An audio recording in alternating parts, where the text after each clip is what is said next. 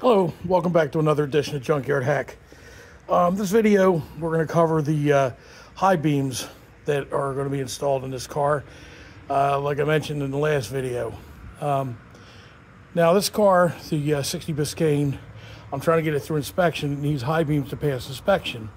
Needs a couple other things, but right now we're just focusing on high beams. The high beam lights are those center lights, the one that's out right there on the left side and the one that's in on the right side without the trim ring.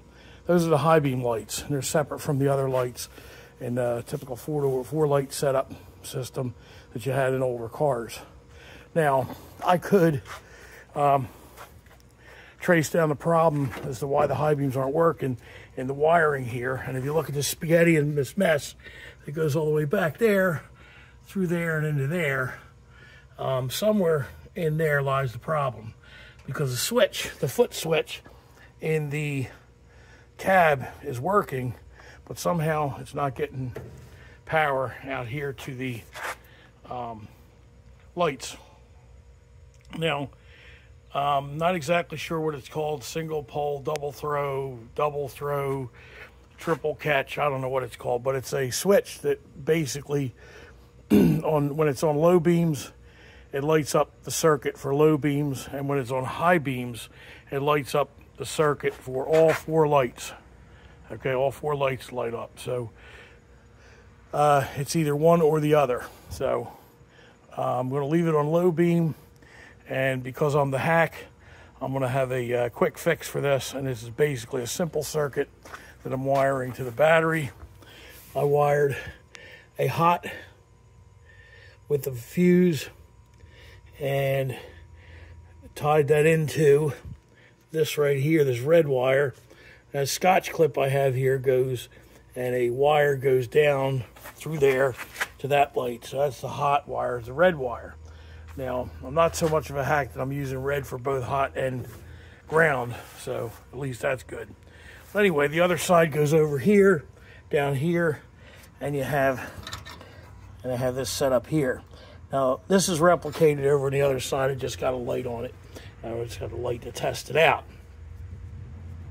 So, what I'm going to do is switch it on the ground, and I ran the black wire here with another Scotch clip here, okay?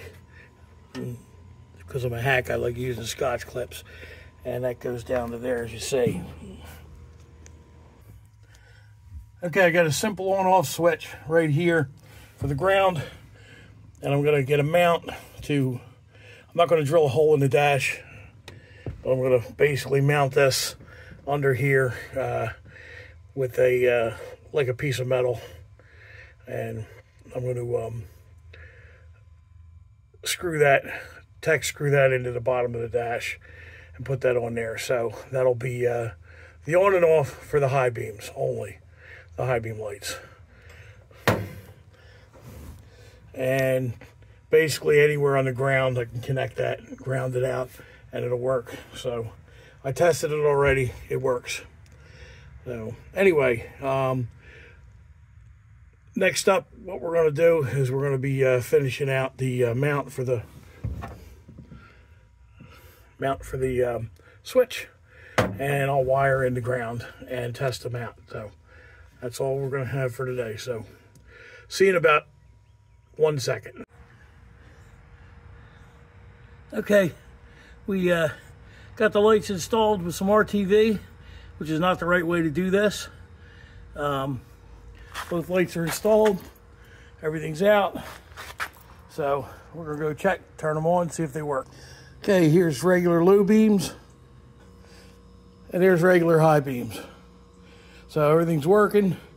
I put some black tape on the any exposed parts of the connections so that they won't short out or turn on me. I had that issue when I was putting them in. It took me a little while to get that figured out. That one side was grounding out. Of course, if it grounds out, it'll turn on.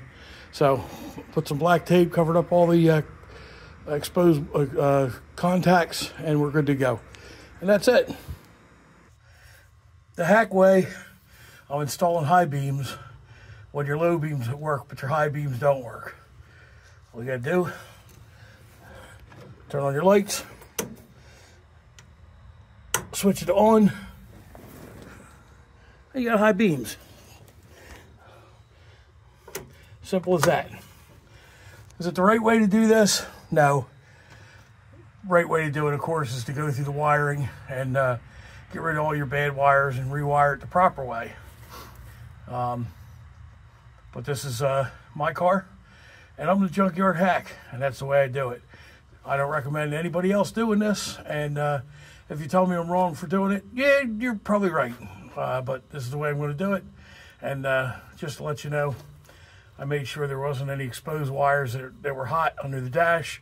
Any that were hot, I covered up with insulation, terminated, what have you. There's no cracked wiring that's exposed or anything like that. And furthermore, as a double safety precaution, we're going to carry a fire extinguisher around with us when we drive this car around. It's just one of the things I believe that you should have when you have an old car. Put a fire extinguisher right over there in the corner, and there you go. Had an issue with the Galaxy. Carburetor needle and seat got stuck. It turned into a fire. I got lucky because I had an extinguisher nearby. If I hadn't had one nearby, then it would have been a total loss. But I had one, and there you go. So anyway, we're going to end this video out. We're done this. Next thing we got to do is tackle this windshield. And by tackle it, I mean take it to the glass shop, pay a lot of money, and let them tackle it. So that's for another video. Until then, see you later. Take care, and get out there and work on your projects. Do something on them. You know, if you're not motivated, just do something. One little thing. It's Friday afternoon, and I just got off work, and all I did was just a little bit of tidy up on these lights. This is a job that probably should have taken me an hour to do, but it's taken me a week to do it because I've been tied up with other stuff, and I hadn't had a chance to do it. Had a few hitches along the way, and what have you. So, but anyway, I'm rambling. Let me stop rambling and let me wrap this up. So, take care, everybody, and God bless.